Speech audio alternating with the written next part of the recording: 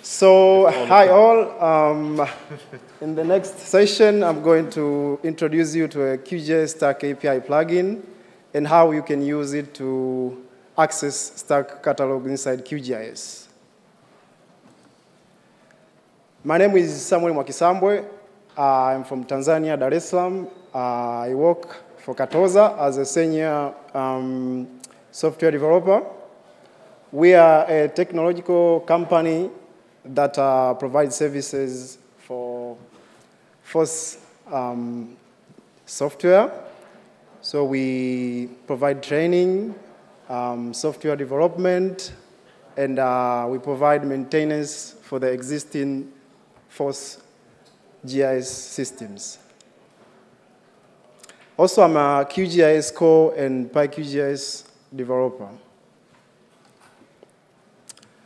So we're going to cover, these are the topics that we're going to cover.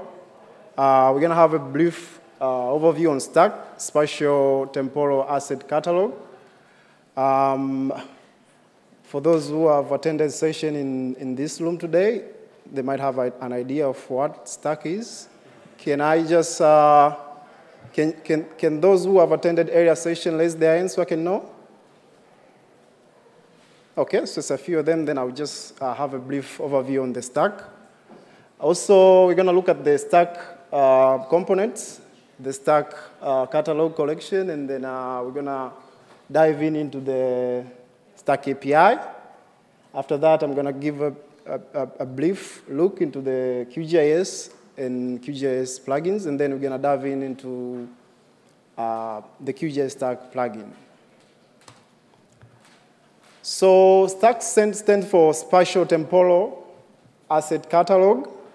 I like to define it as a unified language for unified language that provide access to geospatial data. So let's say you have different satellite imagery providers, and let's say you have NASA and then SH. So what STAC does is that it provides a specification where you could use to access data from both providers. Instead of going to each provider and fetch data and use it, STAC provides a way that you could just query data and browse from both providers. STAC focuses on being more searchable and accessible. It has more emphasis on the discovery of data compared to other specifications. And STAC has JSON at its core. That means the whole components of the STAC catalog are based on JSON files. And also, STAC has a distinguished characteristics compared to other specifications.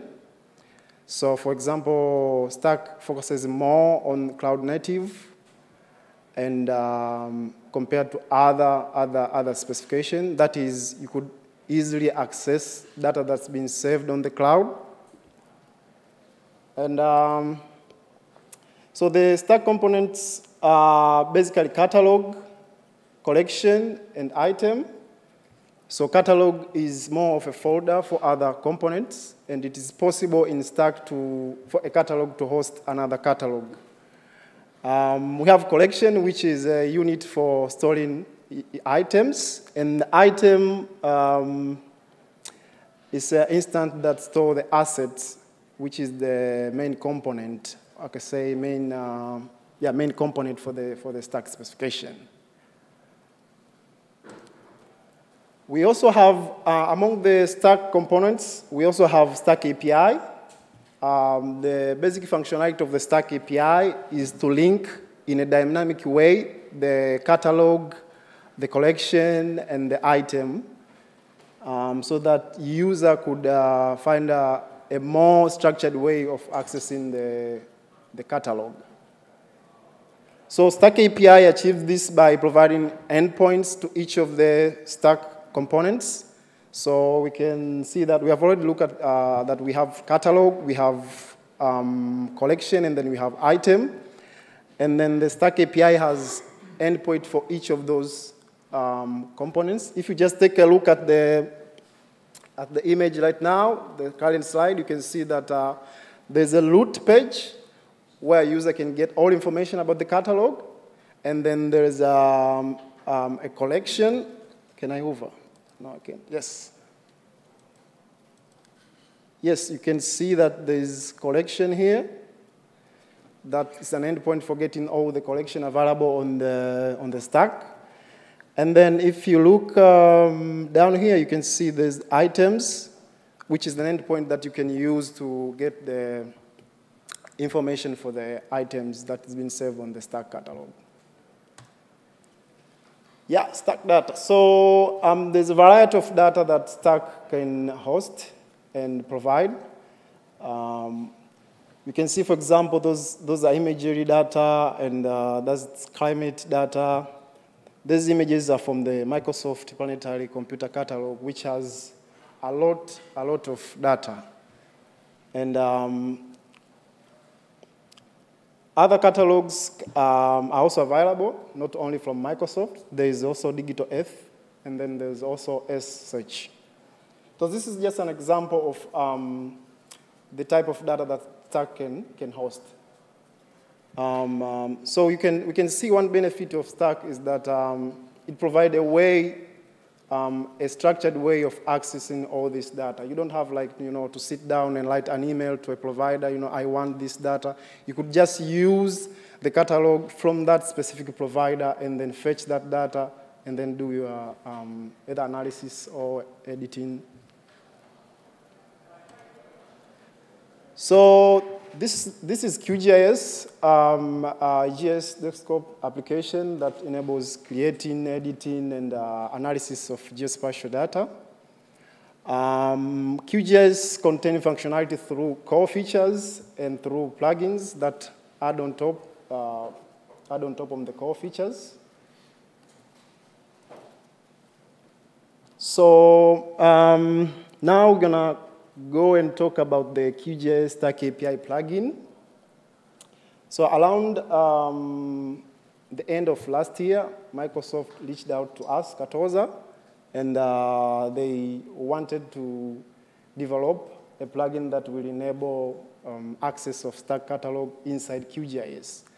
So we have seen what STAC catalog is. Now we are looking at how we could, use the data inside a GIS desktop application. So that's where the plugin comes in. So we started development, and on January this year, we published the first plugin version on the QGIS official plugin repository.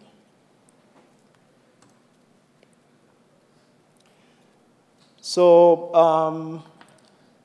the plugin is available for all QGIS 3 version, and we can see that's the icon of the plugin was installed. You can see here where the arrow points.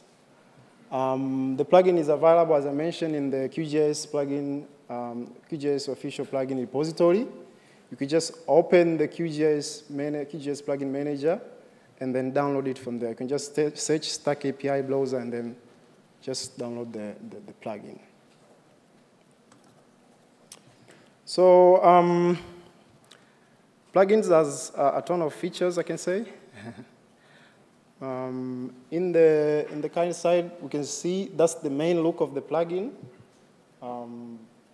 We have connections, which are essentially the STAC catalogs. So let's say we have a STAC catalog from Planetary Computer that has a ton of data. When you open the plugin will come with default installed catalogs.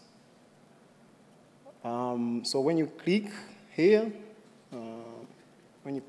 you see a list of other providers that are using the STAC catalog specification. So the plugin enables you, to edit and add and remove basic functionality for the connection in QGIS application. Then you can see below there are filters.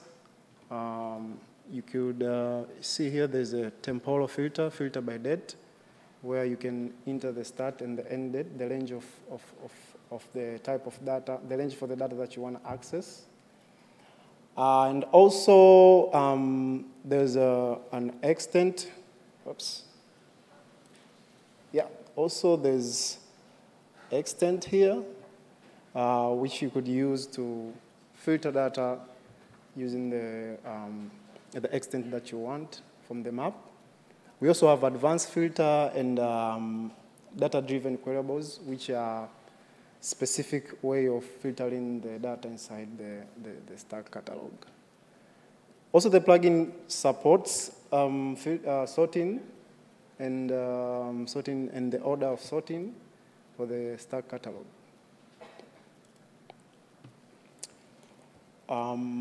So when the user search, this is how the result tab look.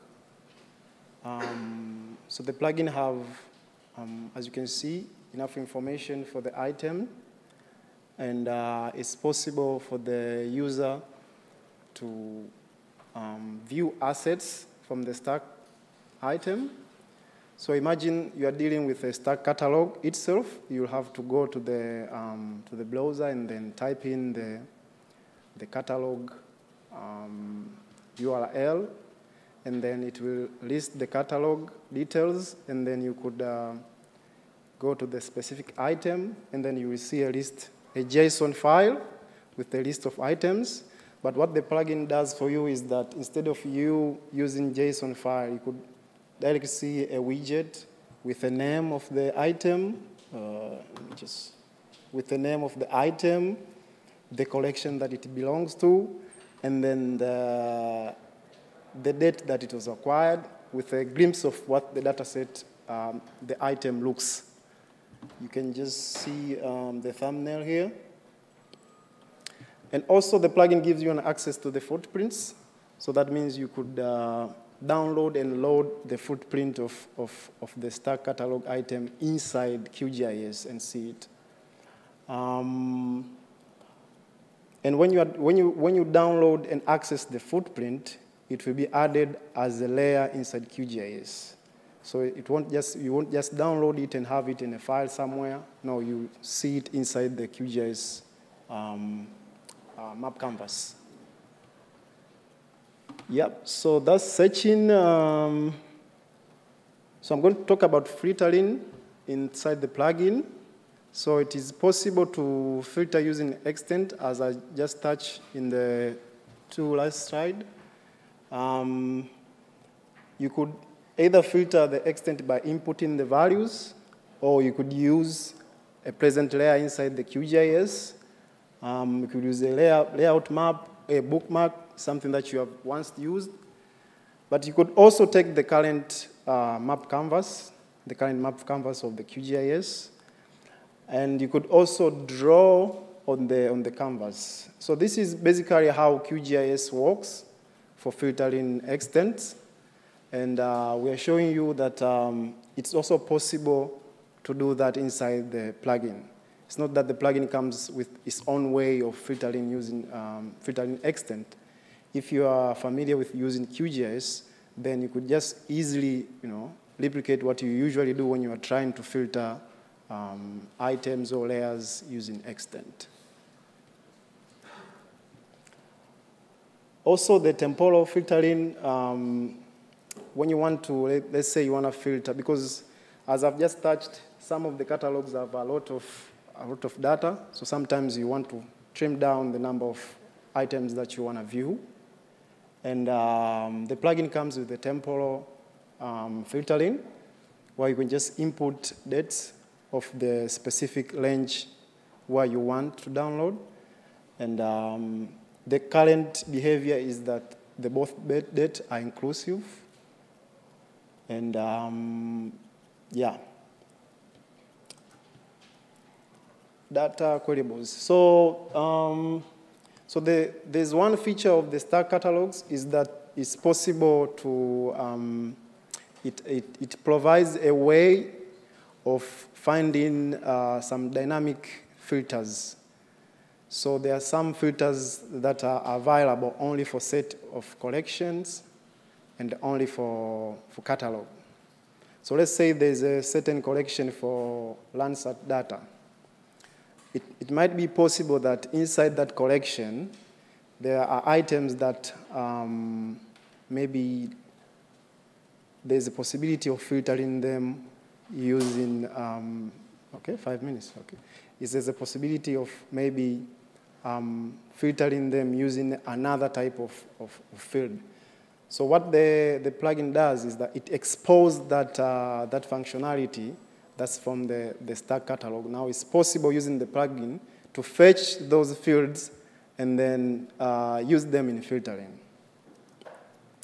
Another thing is the filter that we have is the possibility of filtering using the available languages, filter languages, which the plugin supports SQL, supports SQL2, supports SQL text, and STAC query. So I'm going to go fast a little bit. I'm out of time. And so this is how the plugin asset dialog looks. So when you click on the item view asset, it will provide you with a list of available assets. And then from there, you have option either to select and add it to the layer or to download it. The plugin also provides, so in the past we have only talked about the search and the result tab, but the plugin also provides the setting tab, which has configurations for download. So this is just an example of an NDVI analysis done from, with the imagery that was loaded by the STAC catalog using the plugin. Yeah, so that's it. The plugin is released on QGIS official plugin repository, and it's available on GitHub. If you use it and you have some issue, then those are the links you should visit. One of the things that I would also like to touch on the importance of this plugin is that it has filled in the gap of users to go to each provider or different provider, and instead, you just use this plugin and then download data from the STAC catalog, different STAC catalogs, and immediately do analysis inside QGIS. So these are the resources that you have. There's a plugin site and there's official. There's another blog about the plugin you can go and visit. There's a STAC specification link. And there's a QGIS for those who are not familiar with QGIS, and it's new time for them.